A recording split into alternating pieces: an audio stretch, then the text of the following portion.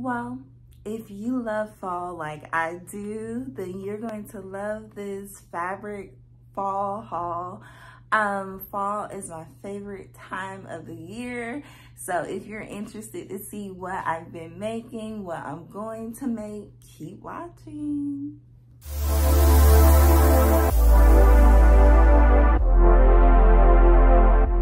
All right, you guys, so let's get started. First of all, I have on my favorite fall sweater. I would have a pumpkin spice latte if I was able to get up this morning and go get one. But fall is like my absolute favorite time of the year. And I have a rule about fall. So my rule about fall is if October 1st comes, it's fall. I don't care if it's 98 degrees outside. I don't care if it's 70 degrees outside. I don't care if it's 100 degrees outside. If October 1st is here, it's fall. So I have to do that cutoff because I'm originally from Atlanta. I live in Atlanta now, and like Atlanta is tripping on the fall time. Like it gives us teasers where it's like days where it's like, I feel a breeze, fall is coming, you put on that sweater, and then by 1 o'clock in the afternoon is 90 degrees. So I'm not playing those games. I'm just prepared to be hot. I do this every year. So I put on my fall sweaters October 1st, no matter what. You gotta be committed to this, okay? You gotta be committed. Because if you're not, you're gonna pull out your summer stuff. No, I don't have time for that. I will just be hot, okay? All right, so let's go ahead and get started. So luckily, I actually got a head start. Oh, I forgot one thing. Let me go get it. So I actually got a head start on making fall things because I'm on my sabbatical, which I have been enjoying a little bit too much. If you haven't watched my Why I Love Teaching video, go watch it. You'll learn a lot about why a lot of the 300,000 teachers are leaving. I miss my kiddos though, but I just don't miss the lifestyle. So I've been doing a lot of sewing, especially for fall, because I tend to, especially having been a teacher, August comes, you don't have any time, and then it's October, it's like, oh shoot, I'm scrambling to make stuff. Like last year, I literally was like making Halloween stuff like October 30th and then didn't finish. So I just had to give up and save it for this year. So a lot of these are unfinished projects that I finished this year in August so that by the time October comes, we're good. So first thing that I made is this little adorable shirt for my 2-year-old. So I have a 2-year-old toddler, and I started this last fall season, did not finish. It just got put on the back burner with everything else, and I wanted to make sure I finished this. So I think I finished this in like late July because I found it and I was like, I gotta finish this for him. If you don't know what it is the clown from It, Pennywise. And in this family, we love it. I mean, my son hasn't seen it, of course, but my husband and I, that's one of our favorite movies. So I plan on making matching shirts for all of us. I have enough fabric to do my shirt and my husband's shirt. It really depends. Really depends on my time management skills if I could get our stuff done. But I definitely wanted to get his shirt done. So it is complete. We also have, and some of this stuff hasn't been photographs, so if you go over to my Instagram, you might see some photographs of some of this stuff. Some of it I haven't had a chance to take pictures of yet.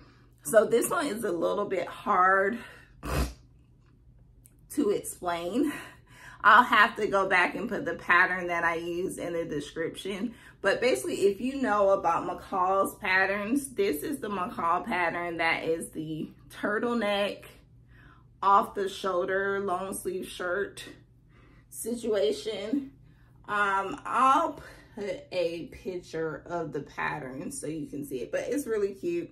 I made it too big, so I had to alter it like 500 times to make sure it fit right. But I'd rather it be too big than too small. Most sewers know about that. You can take in, but you can't really take out on most things.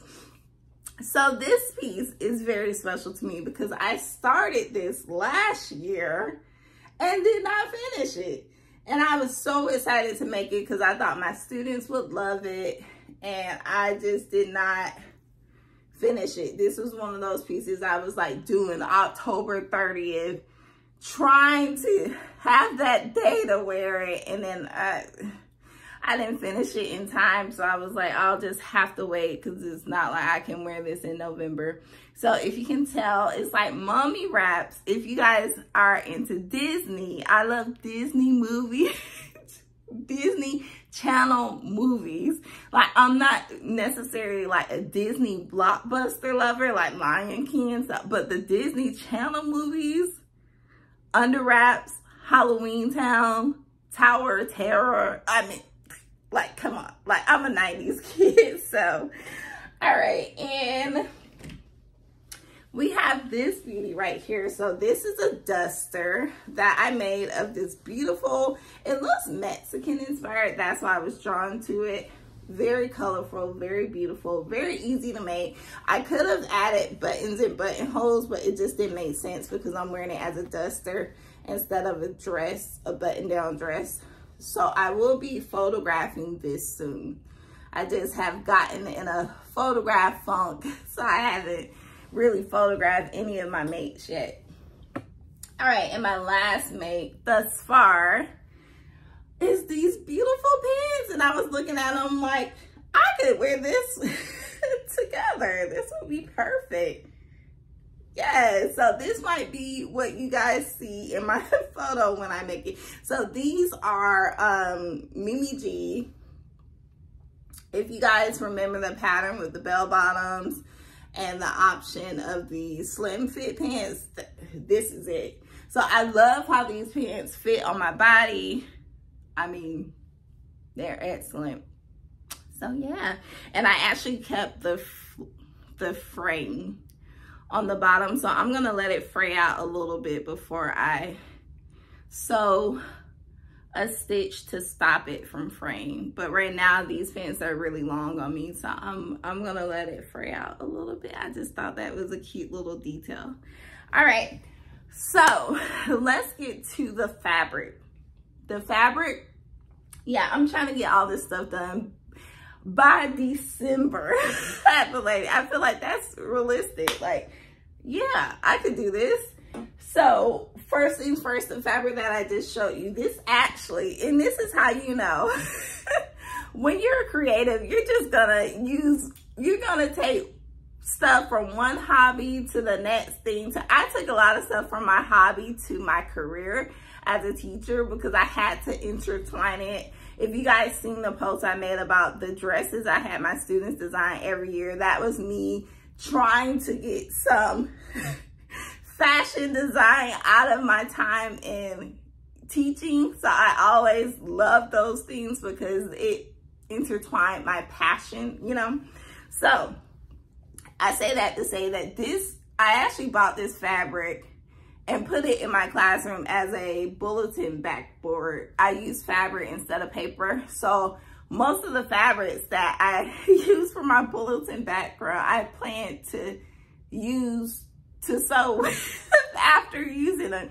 So I use this because sunflowers is me. Like, of course, that was our whole theme in my class B's. So I had sunflower everything, and I bought this fabric. I was like, well, as soon as I take it down, I'm making something with it. It is fleece, if you can't tell. So I thought that was unique because usually when you see sunflower fabric, it's meant for summer, spring mates.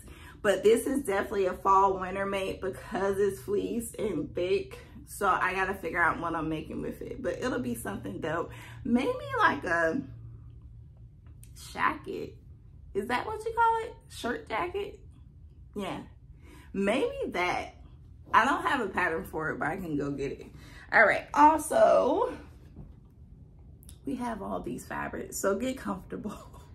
Go get something to eat, something to drink, maybe a notebook.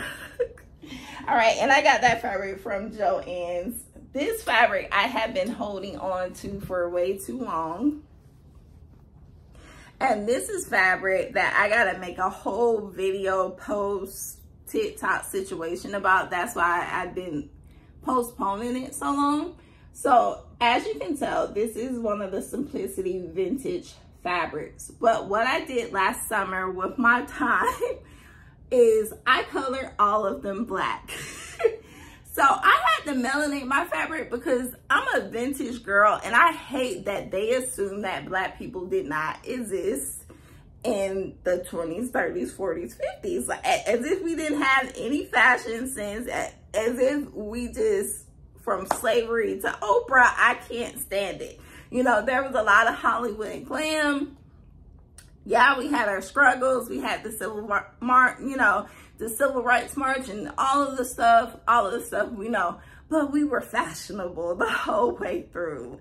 Like, so all of them are black.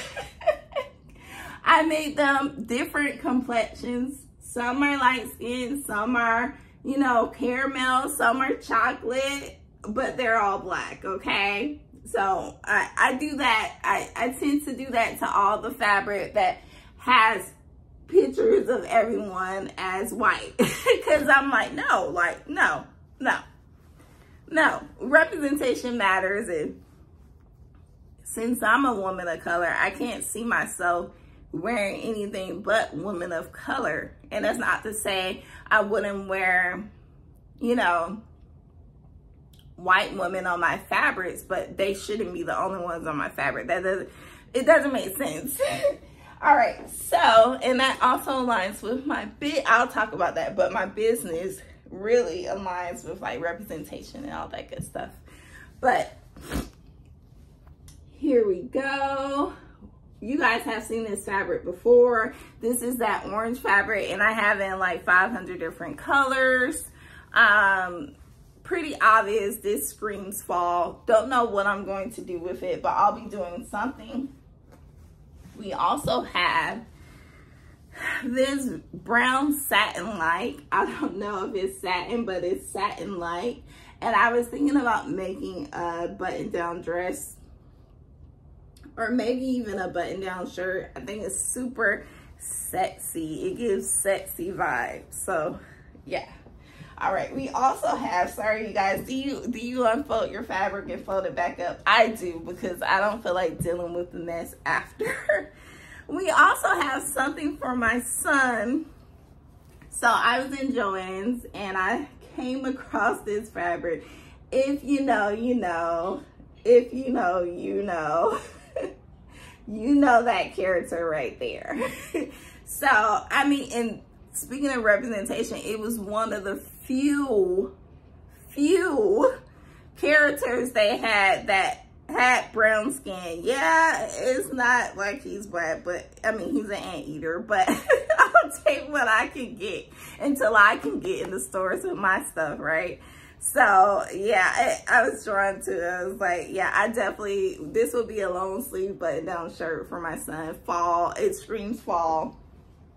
I also have some of these fabrics I've showed you guys, so I'll skip them.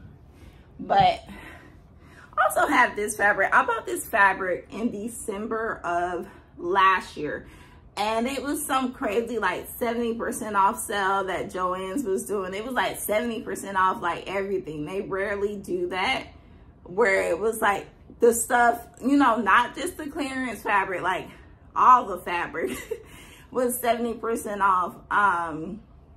Yeah, and I got this, and I got like a mauvish purplish cream one. I made a dress out of it. If you go on my Instagram at Sallie and Sam Style, you'll see it.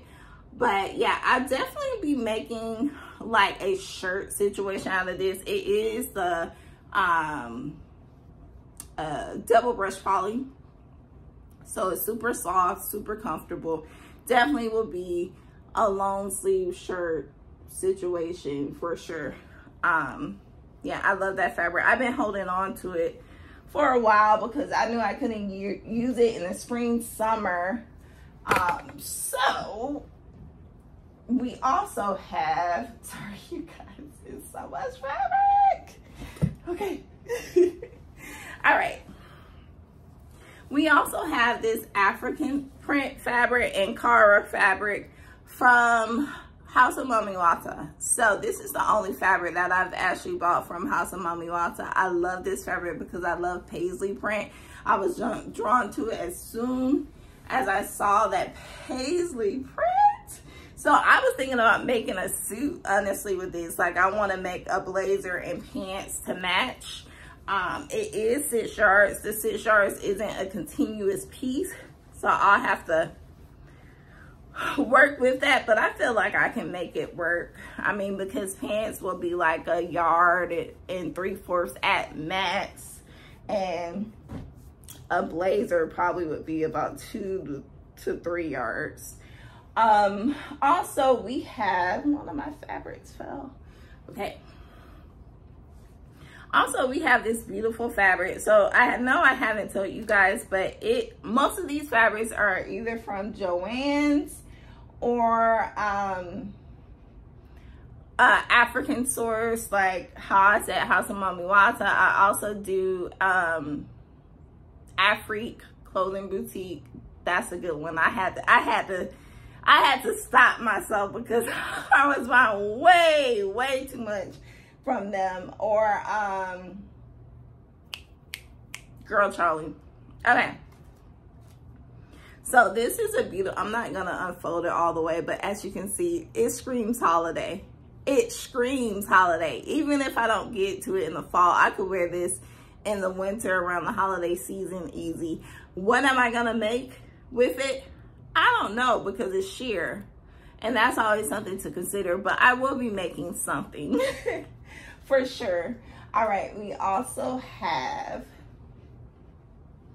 so this is from Hobby Lobby, actually. Hobby Lobby is on it, you know, every now and then. Most times they're not with their fabric, but every now and then, you know, you gotta go like once or twice a year and you'll find something that's like quality for some reason. So, okay, we have this brown leather. I'm pretty sure it's faux leather, but I mean, it's, when I tell you it's quality leather, because I have bought some crappy leather, some leather that literally like has runs in it like stockings. Like the slightest touch in it's like a rip. Like, I hate that cheap synthetic fabric or whatever they use, but that's not it. So that's from Hobby Lobby. This fabric is different. I think I've showed you guys this. It's a brocade, I believe. And it just drew my eyes to it because it's beautiful. And it's my style. So, still not sure what I'm going to make with that one. But I see winter. I see winter for sure. This one definitely screams fall all the way. So I got this corduroy last year. If you go back to my Instagram, I made these like caramel corduroy bell bottoms with the same Mimi G pattern that I made with the plaid pants I just showed you guys. So this is a yellow corduroy. I actually got this from Hobby Lobby. See, Hobby Lobby is on it every now and then. Good quality, thick, stretchy. Like stretchy. I mean, so it seems like I got a lot of it. Maybe it look, I don't know, it looks like more than 3 yards, but I know I got a minimum of 3 yards. So I got this because I originally wanted to make some pants, and then that turned into, I want to make a corduroy suit, and then that turned into, I didn't make nothing. so this year my hope is to make something with it. That's what I have told myself. Like, the goal nowadays is to just cut the fabric. Like, I don't have time for planning. I don't have time for it. It's not gonna get done. So just cut the fabric and be done with it. Like, get it done. That's my process right now. I mean, I don't have time to write it down like I was writing down. You know, I write it down once. I'm for sure I'm cutting it. But I was like writing down, okay, like fall ideals, you know, like the fall collection. And then you like never revisit the list again. And then you start making stuff that wasn't even on the list. So it just, whatever. It's just whatever. All right, I have this fabric from Girl Charlie. It is a, what is the name? Hachi. I think that's how you pronounce it. Either, I believe it's Hachi. But it's a sweater knit. And I know it's Hachi, H-A-C-C-I, I believe, don't quote me. But it's just pretty much like a thin sweater knit, fuzzy material, also paisley print. I loved it because of the colors, because of the paisley print, because of the comfort. I planned to make a cardigan and pants situation. Never got to it. So the goal is to make this because I'm tired of like fabrics that I have plans for and then I feel like once I cut it, I'm more likely to make it. If I don't cut it, the season passes. I tend to make a lot of seasonal pieces because I'm a very festive person, which can be a good and a bad thing because it challenges you to get it done. But since I'm a seasonal person, it's like, if I don't make it in that 2 to 3 month window, I have to put it in a pile for next year. It's not like I can keep making. No, it's like this is supposed to be for fall, or this was supposed to be for the holidays, or this is supposed to be for Valentine's Day. I'm very specific when it comes to the season, but it could be a good thing. It could be a bad thing. So we have more of a neutral fabric like this. I don't have too many neutral fabrics that I could wear year round. Maybe that's the problem. I could wear this spring, summer, fall, winter. Fall, winter mainly because of the color. Spring, summer because of the actual weight of the fabric. Really thin, but really pretty. I could see this as a romper. I could see this as a wrap dress. That's what I've thought about. I could see this as pants. So yeah. I like it, and I'll definitely be cutting that one soon. Okay, now we have my fabrics are falling. Okay, so now we're getting into the Afrique clothing store, or Afrique boutique. No, I think it's Afrique clothing store, I believe. So she has like the best Ankara fabrics I have ever seen. Like, I don't know if you can tell, but I'm a vibrant type of fabric person. I don't have many solids. The solids that I do have are different.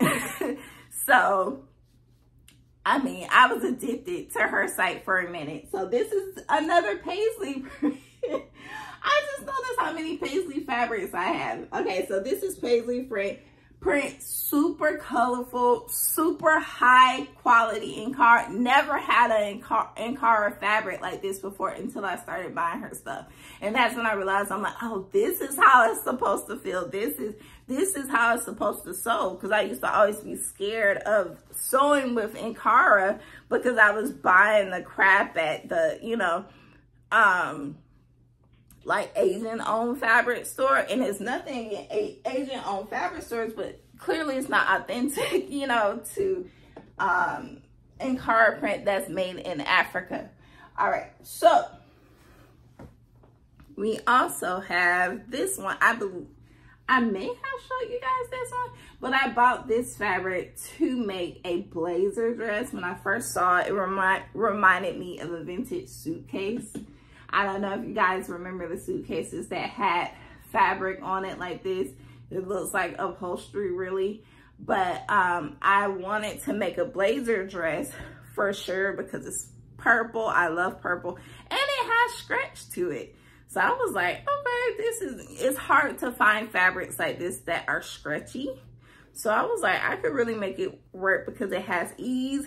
And I was going to cut it to make a little blazer dress situation for the fall, winter. All right, and I think I'm on my second to last one. Okay. All right, this one is also from the Afrique clothing store.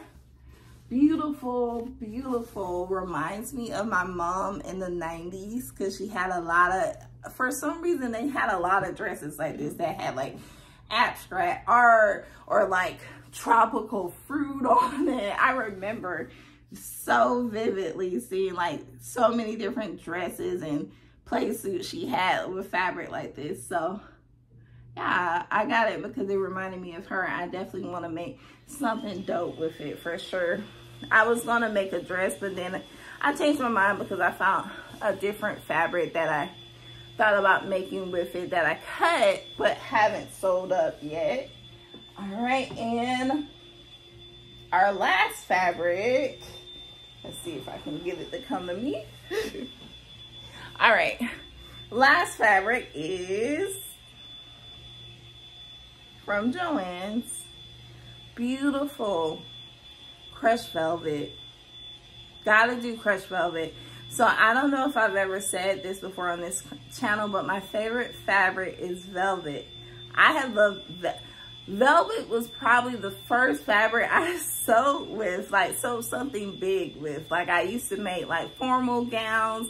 Crushed velvet was my thing. Like crushed velvet, velvet in general was like everything to me. And I kind of got away from that when I started making stuff with sewing patterns because it's a lot of wovens. But if you go on my Instagram page, you will see the burgundy colorway of this. Is like a wine colorway that I made a gown for our family photo shoot with. So when I seen this, I'm like, oh, this is the fall version.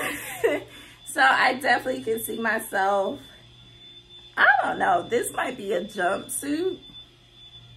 I'm thinking jumpsuit. I can see the jumpsuit in my head. If you have a lot of patterns, you know what jumpsuit I'm talking about. It's a McCall's pattern and it's a jumpsuit that has like a cape situation over it. And the girl is wearing velvet in the picture. So I'm thinking I might make that and extend the pants. But yeah, I love this fabric. Or I might make a skirt situation too. I don't know. So many different options. All right, so let me put this on me. So the time has come. I hope you enjoyed this video. Thank you so much for watching. Do not forget to like, subscribe, share. If you want to follow me on Instagram on my sewing page, I'm at Sallie and Sam Style. I try to post regularly. I kind of stopped the past month, but I'm back to posting regularly. The stuff that I make, I post way more often there than I do here. I'm also on TikTok at Sallie Loves Sam. So I hope you have a wonderful fall season. I'll be back with more, but depending on where you are, enjoy the weather, the crisp air of the fall. Go get a pumpkin spice drink right now. All right, see you soon.